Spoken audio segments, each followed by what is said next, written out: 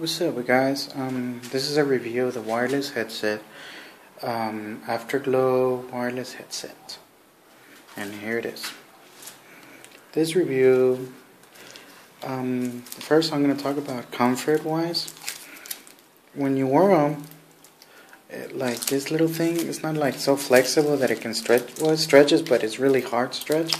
So when you put them on, it feels like it's squeezing you, pushing you down, or pushing the headphones up. And it's sort of, but after a while, it gets sort of comfortable, and you don't really feel it. And then that's the only thing. It's like I wish it was more flexible, but I guess if it's more flexible, that would just fall off.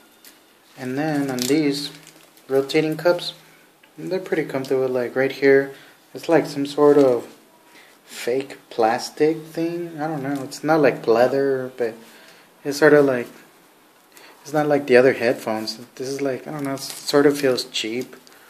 But the only good thing about these is like you can rotate them, so you can like put them in discomfort. There's like extra pad for like the back of the ear or in the front of the ear, depends on how you want to wear them.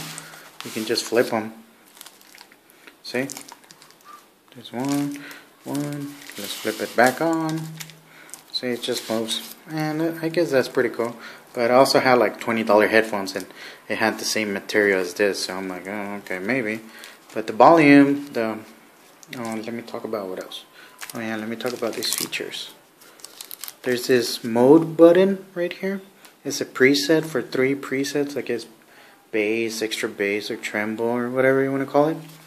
And this is pretty cool. This slides out. This reminds me of the Steel Series headsets, that it can just slide in and slide out. And then when you turn them on, like right now, it lights up. It's pretty cool. So, and then what else it has? It has a little power port, mini USB, an inline cable for your MP3 players. I don't know if you can see it. There you go. For your MP3 players. You don't want to see my old hand. It's in for your MP3 player. If you have like this cable goes in there. Where are you, crazy cable? See how there's still the same 3.5mm jacks? There you go. Perfect. And then this one goes in here, and then the other one goes with your MP3 player if you want to take it somewhere. But trust me, it's like, I don't know if I have small head, but I put these on and it looked pretty crazy, like this little thing. I guess it's more attractive for a younger crowd, for the younger teenagers. So yeah, that's how you plug them in. Or I guess you can just also, if you want to use your MP3 player with this, you can plug this in on a power source. If you have like a USB to the wall, just plug that in. Or this is just for power, so anything that fits in a USB would power this thing. This is the transmitter. And then if you want to just, I guess, listen in without the cables, you can plug your MP3 player too. That would work. This will go into your millimeter jack, or yeah, 3.5mm jack. You plug it into the MP3 player or iPod, iPhone, iPod Touch, iPad, whatever. You know, they have 3.5mm jack. And you will get like the music wirelessly. And it's a good stereo system. This has stereo, it's not surround sound. But the sound on this sounds pretty loud. Pretty good, I guess. Like, it's pretty solid. It's a pretty solid sound. Like, I don't know how to describe it, but it's pretty good. Like, it's not cheap sound. It's just like, it's not like the cushion, but it's pretty good sound. Like, if I would recommend these because they're wirelessly, and if you don't care about surround sound, then you probably want to get these, and it's only stereo sound. But you can hear details in the game. It's just you can't find direction. And that's the thing of surround sound. And with surround sound, you can define the direction the sound is coming from. With these, you just hear it, but you don't know where it's coming from. Okay. And what else? Okay, here's the Xbox 360 chat. Sorry, I'm just bouncing around. And you plug this one here, and the other side on your controller. You probably know how to do that. If not, I guess just plug it in the controller and then you can chat and pull down your mic, and voila, you're done. You're set. And also, if you're gonna just use these for stereo, make sure on your Xbox you change you go to system, you go to the settings and then audio option and just set it for stereo. That way you can get a better sound. And batteries on this, it lasts like up to 10 hours. I used it today for like 5 hours and the light was still on. This was still playing. I mean, the light source was on and it wouldn't turn off, and I guess it stays on the whole time you're playing and the battery doesn't run out. So if you think that this light is going to make your battery run out, probably it's not going to do it. That's a good feature, I guess. I guess if you play in the dark. And what else does it have? Oh yeah, the volume buttons. Here we go. Okay, here's the volume button. This is like a volume balance. So if you want to balance it just for the game, you can only hear the game and not the chat.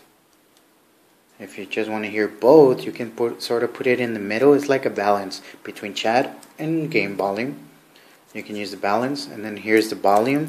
You can press it all the way up. I do not recommend this. When you barely try these on, make sure the volume is all the way down. That way you don't bust your eardrums or like I did. Ow, my left ear. Just lower the volume down.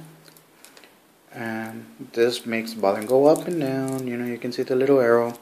So if you can have it in the middle, you can hear game and chat. And this is the volume. This is kind of weird feature. Like I think SteelSeries has this. And only SteelSeries, and I was like, wow, that's crazy. I didn't like it that much, but like I said, the flexibility, it sort of bends, but I wouldn't bend it that much because maybe it'll break. But yeah, this feels sort of tight. And what else do I need to talk about this thing? There was one thing. So if you want surround sound, what I did with this thing, I used it with my Earforce DSS2.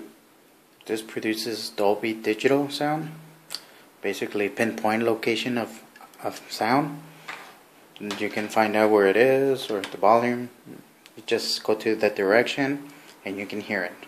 If you don't have this, then it's just going to be stereo. But this is pretty cool. You know, this runs around $80 too. I don't know if you have one.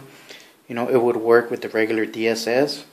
The way it works is you just plug this in and the other end, just plug it in here and voila. And then power source, and you need the fiber optic cable that it connects to the back of your Xbox, and that will give you surround sound for these headsets.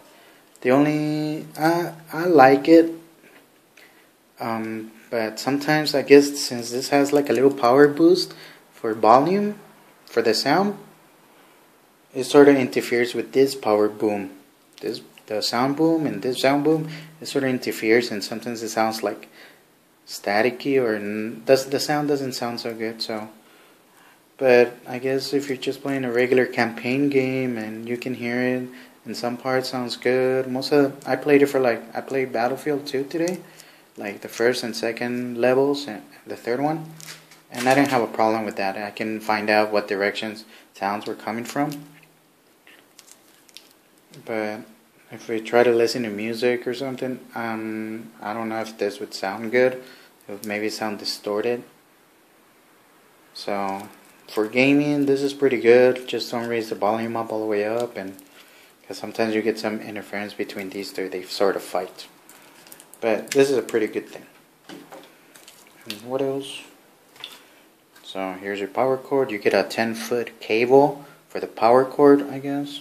I guess if you run out and you want to still keep playing, just plug it into your Xbox or anything that has USB, I guess, in the back of your Xbox, or you have one of those wall end chargers you just plug in, and then you can still keep playing.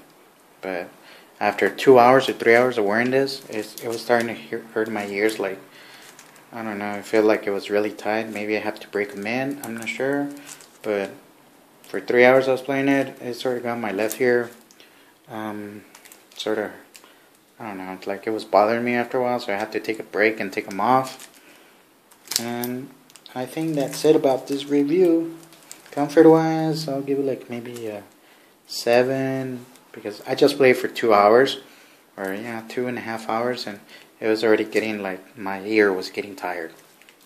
And the sound, it sounds pretty good in stereo, like it's pretty good. Like I was surprised.